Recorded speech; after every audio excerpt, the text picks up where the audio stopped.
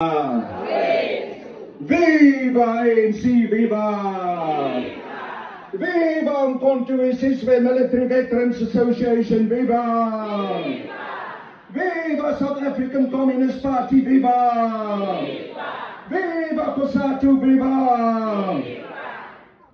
Comrade Master of Ceremonies, the leadership of the African National Congress at the national, provincial and regional level, and especially to the family of Commander Mahlinza.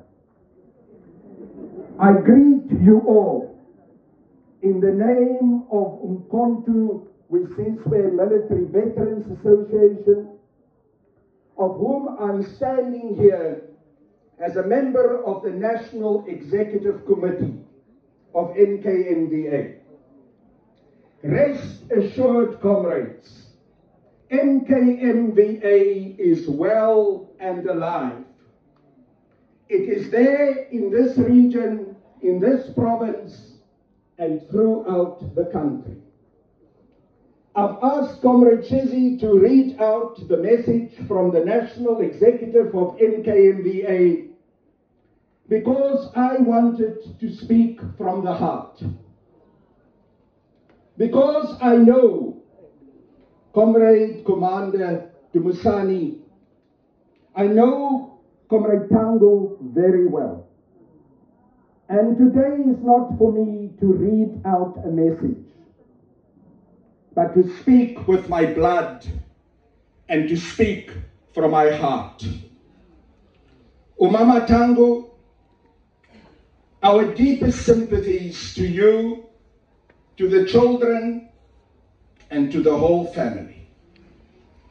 We know that you are suffering deeply. We know that the pain that you feel, we can never feel. It's very personal.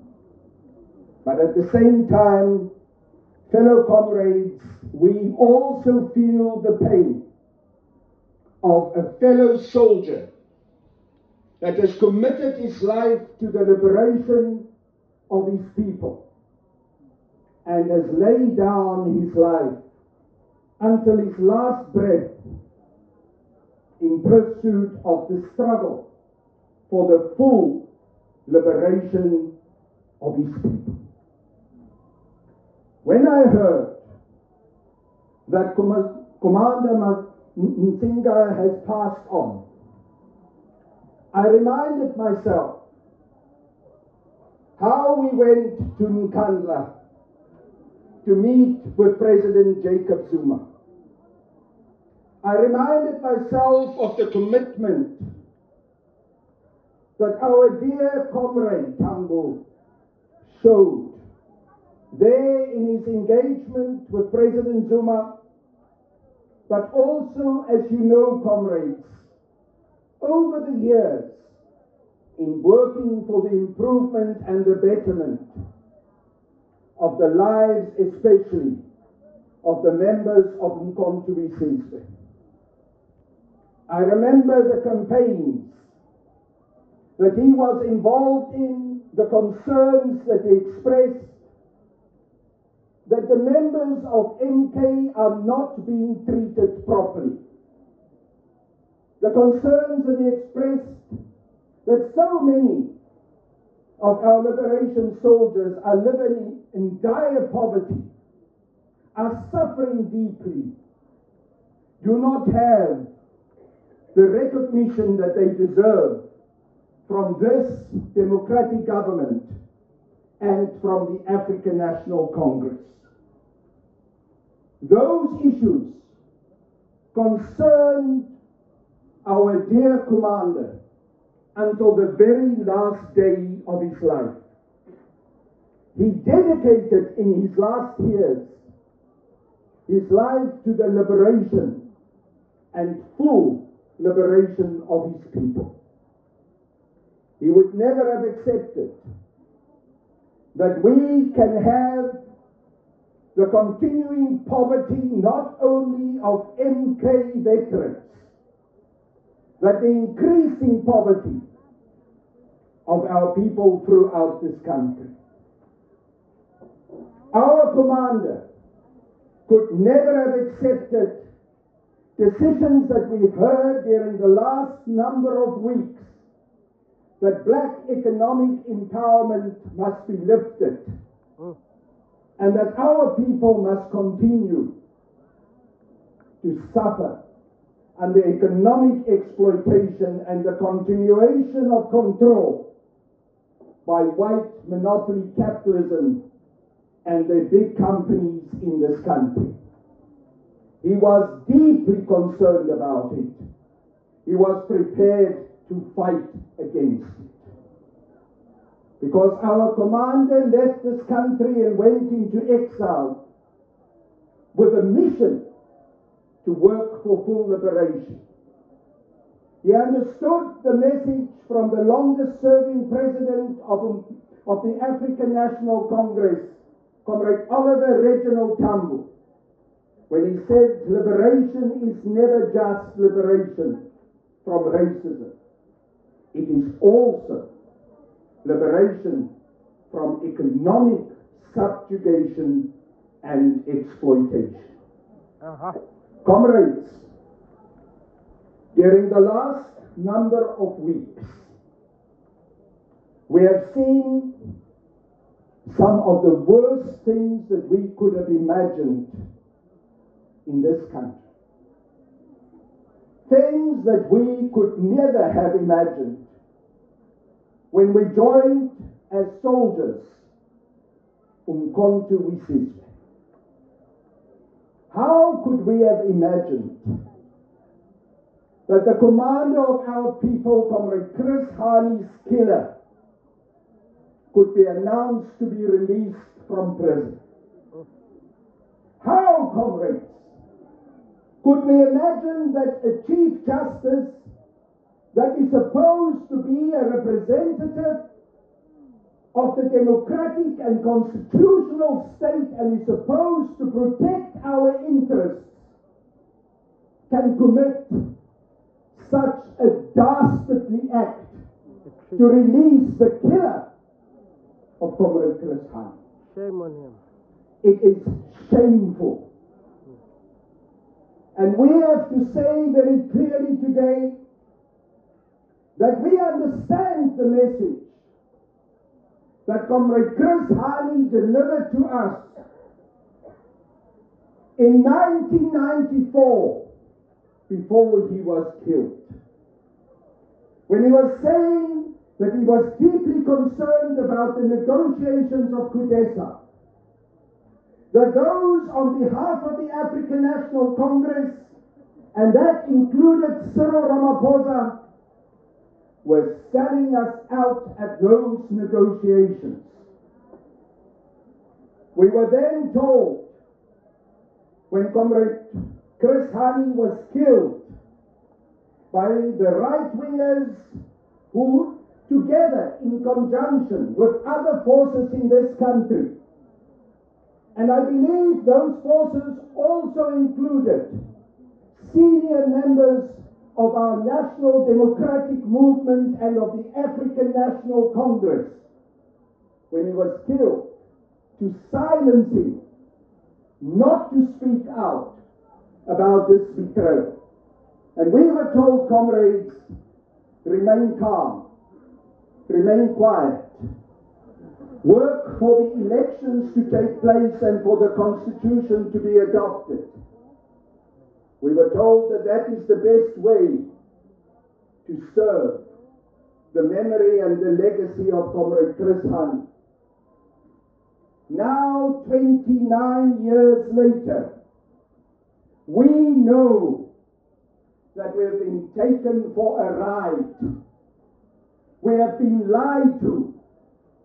We can see that the exploitation is not just continuing, but it is increasing. Yeah.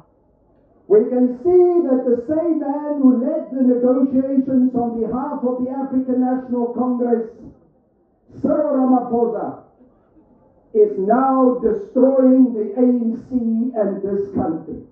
Sell out. We can see that. And I know that Commander Mahlinza will not have had any problem for me to stand here and to say to all of you who have gathered here to mourn the passing of this great man, that Cyril Ramaphosa is a sellout, and that he must go.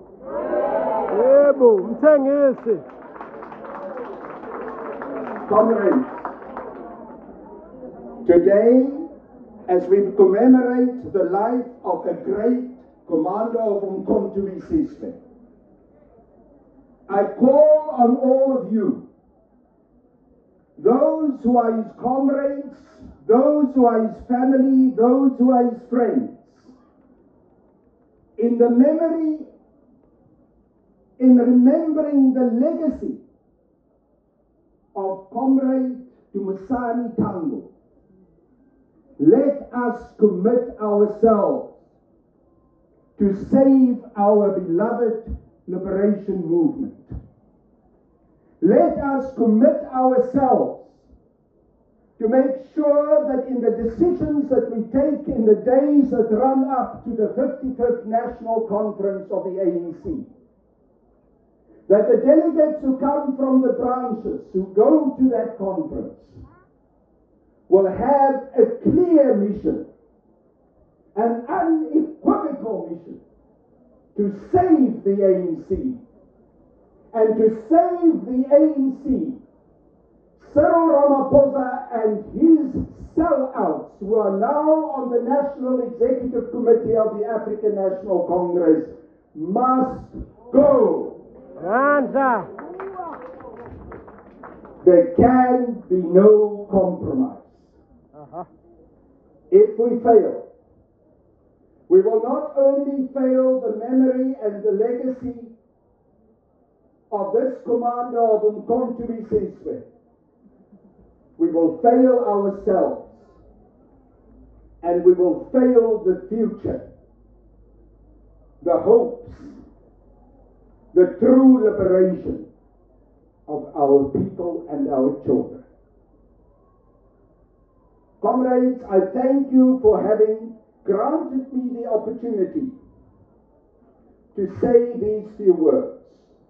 Comrade MC, I also thank you for having given me the opportunity to speak first because of another African National Congress event that I need to go to in Howick later this afternoon.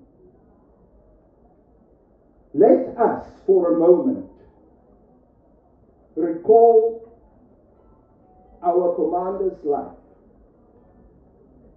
A man who grew up amongst his people, who loved his people, who went into exile and got training as a soldier of Umkhonto because of his love for his people, because of his love for full liberation, who returned to this country and continued to work for the liberation of his people here among you, day after day, until the very last day of his life. I now want to talk to my brother and my comrade. My dear comrade, you have fought the long battle. You have walked as far as you could, the long walk to freedom. As we are gathered here, we mourn your passing, but beyond that, we celebrate your life. We are grateful for the life that you dedicated to us, to your friends and your family and your comrades. And we dedicate ourselves to continue with this struggle for liberation. Every day, walking step by step with your memory with you now as one of our great liberation ancestors. Here in this world, in this physical world of ours, you've dropped the spear, you passed on. And we, as your comrades and brothers, bend down and we pick up that spear. And we say we will carry this spear forward. We will not let it fall until the full ideals of full liberation in this country is truly achieved. Aikale. Aikale. Amandla. Away, two. Viva ANC, viva! Viva! Viva Umkhonto weSizwe Military Veterans Association, viva! Viva! Viva President Jacob Zuma, viva! Viva! Aluta continua! Aluta! Aluta continua! Aluta! Aluta continua! Aluta! Thank you, Comrade Chair.